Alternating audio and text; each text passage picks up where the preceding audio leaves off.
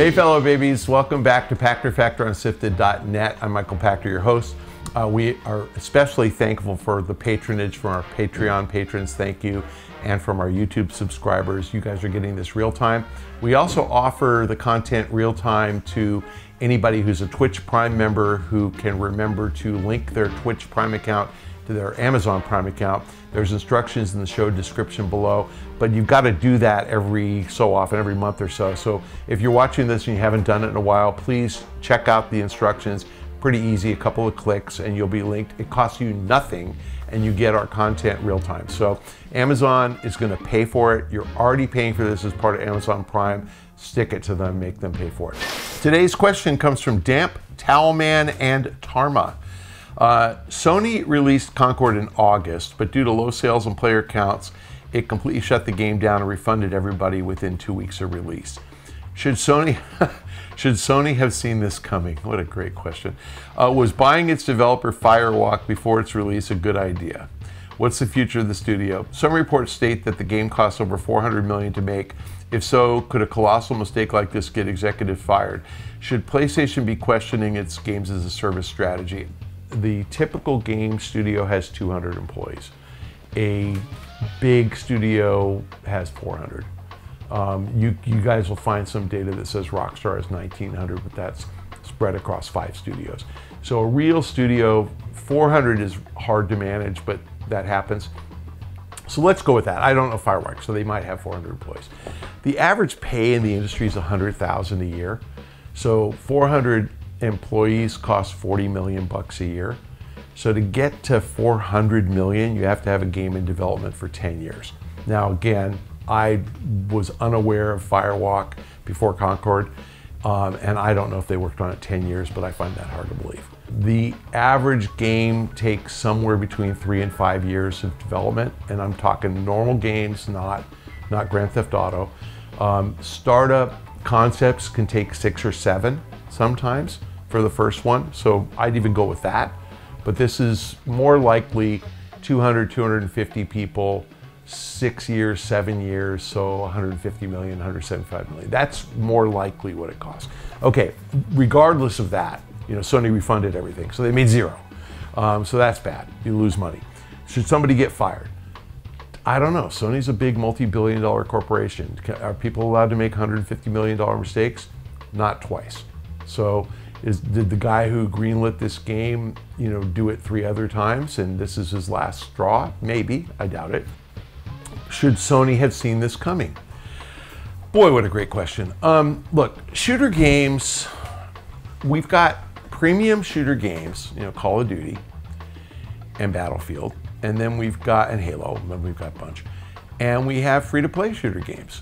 And the problem is we don't have paid games as a service shooter games. You have the bolt-on, you know, Call of Duty Warzone or Call of Duty Mobile for mobile. But man, it's really hard to offer somebody up a games as a service free-to-play style shooter game and then ask for $40 to get in. And we have free-to-play shooter games, Valorant, you know, I mean, there are plenty. So I don't really think Sony should have been surprised because there's been examples of good free-to-play shooters out there for a long time. And you know, not that Fortnite or Apex Legends are shooter games, but again, they have shooting components. There's plenty of stuff to do for free. So if you really want to charge somebody $40 or 50 or 60 or 70, but $40, you better give them $40 worth of stuff. And I think that what happened was gamers didn't respond because it wasn't planned well. Should Sony have seen it coming? Yeah. I mean, you're supposed to beta test this stuff. And you're supposed to get the gamer's perspective and find out if they think that it's worth spending the money on. And clearly this was not. So, you know, will the game get reinvented as a free-to-play experience? I'm sure it will. Will they shut the studio down? I'm sure they won't. I mean, I think that they'll keep the studio going. Should they have bought the studio before they released the game? Clearly, Sony believes in the IP. They actually think that it's something that's interesting and fun. And maybe it is interesting and fun as a free-to-play game. I think where Sony is in a pickle is that the company is a single-player game publisher. You know, that's been the core offering from Sony, and they're a single player studio or developer in a multiplayer world. Now that doesn't mean single player games don't have their place. Of course they do, and there's always going to be demand for them. But Sony is seeing the growth of the industry in multiplayer and free to play, which they call live service. And they're like, okay, we're multiplayer and free to play, but they're not. They're not good at it. And I would say the analogy is Sony Motion Pictures to Disney, right? Sony Motion Pictures is the king of the romantic comedy, $50 million films that do 50 million box office. And Disney is the studio of the blockbuster, you know, Frozen and Avengers. And I mean, they've got a whole bunch of billion-dollar, Avatar, they've got a whole bunch of billion-dollar franchises. Sony can say, we want to do that, but they don't have the intellectual property to support that. So the game studios, same thing. You can't just say, here we are, we're live services, and yet that's what Sony has done. They bought Bungie because somehow they convinced themselves that Bungie, with one multiplayer free-to-play game, Destiny, it's not really free, but sort of free, could transform the whole company, and now they're laying off people at Bungie. I don't think Sony has the first clue what they're doing. I mean, I think that's the right answer. So when you ask, should executives be fired? Executives should be fired for running the company the way they're running it. I mean, they need to change their outlook. And I think Sony manages by looking in the rearview mirror. This is what happened in the last 5 cycles. This is going to happen in the next cycle, and they're not right. It's different. The world has changed. So if they want to be the console seller, single player game experience, they will continue to do fine, and they will continue to sell 15 million PlayStation 5s a year, and they will continue to collect software royalties. That's like running a movie theater business. You know, there will always be movies and people will always go, but it's a declining model. It's not going away, but it's a declining model. If they want to participate in the future, in the film analogy, it's Netflix. You know, it's streaming subscription services or YouTube videos or TikTok. It's free to play. It's really the way the games industry is evolving. They're not equipped yet to manage that business. And so this was an effort for them to try to get into it. It was, I'm going to use your words here, a colossal mistake. They don't know what they're doing. Should they be questioning their service game strategy? Yes. The skill set required to do free-to-play games is different from the skill set required to make a single-player game.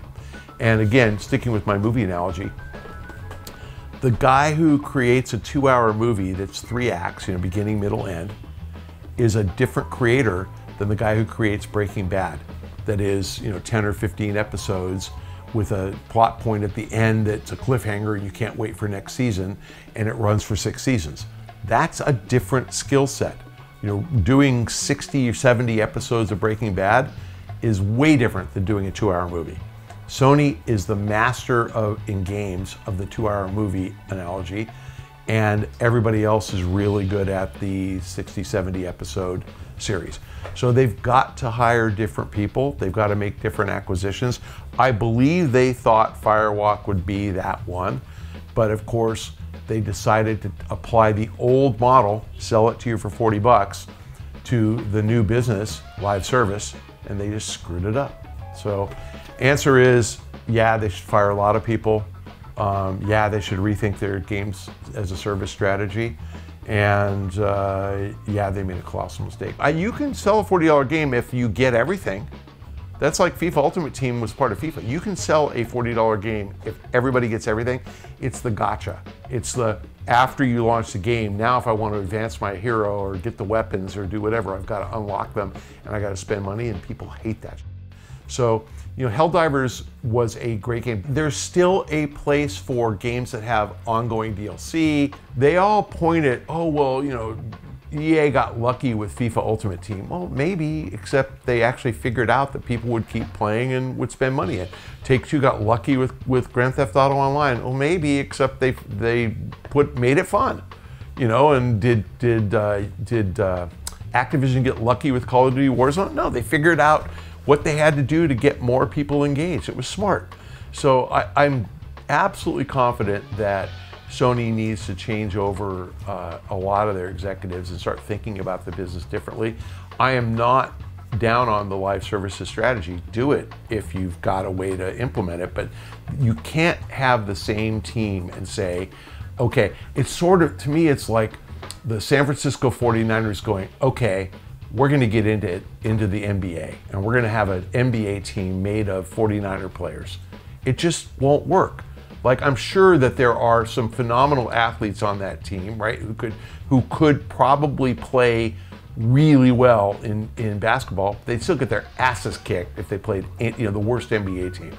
And it's the same thing. It's like it's a different sport, and Sony is trying to do a different sport with the same personnel. It's just dumb. How much does it cost to convert it to free to play? Nothing. I mean, they can absolutely do that. The problem is with all free to play, managing the economy in the game is hard. And so, like, probably the developer I respect the most is Vince Zampella as far as his savvy and understanding of the consumer. And they can't get season passes right in Apex Legends. And I don't mean that they suck. I mean, they're uneven. So they'll see their revenues fluctuate by 15–20% because they don't give people enough to do in a season pass. It is a skill. It's hard to do. And so will the Firewalk team get it right with Concord? I don't know. I don't know them, I really don't. So let's see what happens. But my expectation is they're gonna try, because they've got the sunk cost of this 175 million in development, or whatever that number really is. It's not 400 million. Why not try to monetize it? And if they can maybe make 50 million a year for the next 5 years, they'll get their investment back. Why not? So I think they'll try. Thanks for joining us on Pachter Factor. Again, if you are a Patreon patron or a YouTube subscriber, we very much appreciate your patronage. If you can, please link your Twitch Prime account to your Amazon Prime account. You will be sticking it to Amazon. You have already paid them. They took your money, and they're going to give some of it to us if you just remember to link those accounts. So do it, because Shane needs to buy gas. He's not going to be able to get home tonight in traffic for 2 hours unless you get him at least a gallon of gas. So thank you again for joining us. We will see you next week.